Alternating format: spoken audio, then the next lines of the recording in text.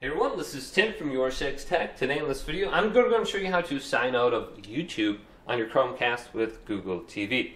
So just on the home screen here, if we go on over to the right, and then we go to the settings icon right here, we want to go on down to applications, then go to the right, go to see all applications. Now under here, locate YouTube, then go to where it says clear data and select this. Don't go to clear cache, you want to go to clear data. And then select it here, and it says all this app's data will be deleted permanently. This includes all files, settings, accounts, databases, etc. So if you go to clear data, you will have to sign in with your email address and password once again, and you will be completely logged out of YouTube.